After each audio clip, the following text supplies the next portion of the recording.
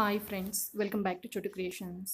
Friends, ఇవాళ ఈ వీడియోలో మ్యాంగో పాపడ్ లేదా మామిడి తాండ్రా లేదా మ్యాంగో జెల్లీ అని కూడా అంటారు. సో దాన్ని ఎలాగ ప్రిపేర్ చేసుకోవాలో ఇవాళ ఈ వీడియోలో మీతోటి షేర్ చేసుకుంటున్నాను. చూడండి, చాలా సింపుల్ అనమాట. జస్ట్ మూడు ఇంగ్రీడియంట్స్ తోటి మనము సింపుల్గా ప్రిపేర్ చేసుకోవచ్చు. సో ఈ సీజన్లో వచ్చేసి మనకి ఈ పండినటువంటి మామిడి పండ్లు చాలా దొరుకుతుంటాయి కాబట్టి సో ఇలాగ ప్రిపేర్ చేసి పెట్టుకోవడం వల్ల వీటిని సంవత్సరం పొడవునా కూడా మనము ఆ టేస్ట్ని ఎంజాయ్ చేయొచ్చు అనమాట. చూడండి, చాలా బాగా వచ్చేసింది. చాలా సింపుల్గా, చాలా ఈజీగా మనం ఇంట్లోనే ప్రిపేర్ చేసేసుకోవచ్చు. చాలా టేస్టీగా ఉంటుంది. సో ఒక్కసారి మనం ప్రిపేర్ చేసుకొని ఫ్రీజర్లో స్టోర్ చేసి పెట్టేసుకుంటే ఇది 1 year వరకు నిల్వ ఉంటుందన్నమాట.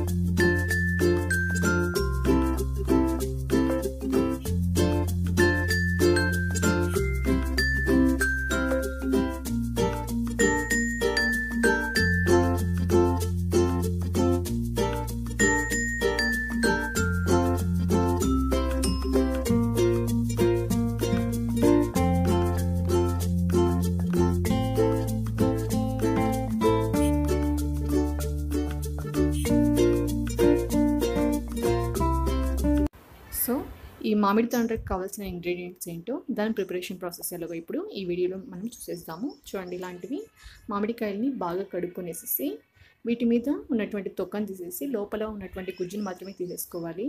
సో ఇప్పుడు నేను ముందుగా మిక్సీ జార్లోకి ఒక 100 grams షుగర్ని వేసేసుకుంటున్నాను.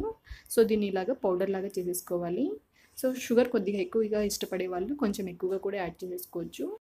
ఇలాగ ప్రిపేర్ చేసి పెట్టుకున్నటువంటి ఈ షుగర్ పౌడర్లోకి గుజ్జు తీసి పెట్టుకున్నటువంటి ఈ మామిడికాయని కూడా వేసేసుకొని ఇలాగ మెత్తటి పేస్ట్ లాగా ప్రిపేర్ చేసి పెట్టుకోవాలి. ఇప్పుడు స్టవ్ మీద ప్యాన్ పెట్టేసుకొని సో దానిలోకి ముందుగా ప్రిపేర్ చేసి పెట్టుకున్నటువంటి ఈ మామిడికాయ గుజ్జును వేసేసుకొని మీడియం ఫ్లేమ్లో కంటిన్యూస్గా కలుపుతూనే ఉండాలి.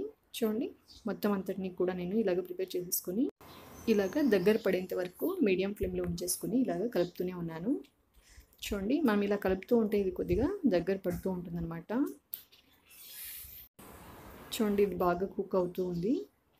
సో ఇది మనం మీడియం ఫ్లేమ్లో కానీ లేదంటే లో ఫ్లేమ్లో కానీ ఉంచుకొని చేసుకోవాలి, లేదంటే తొందరగా అడుగంటిపోతుంది.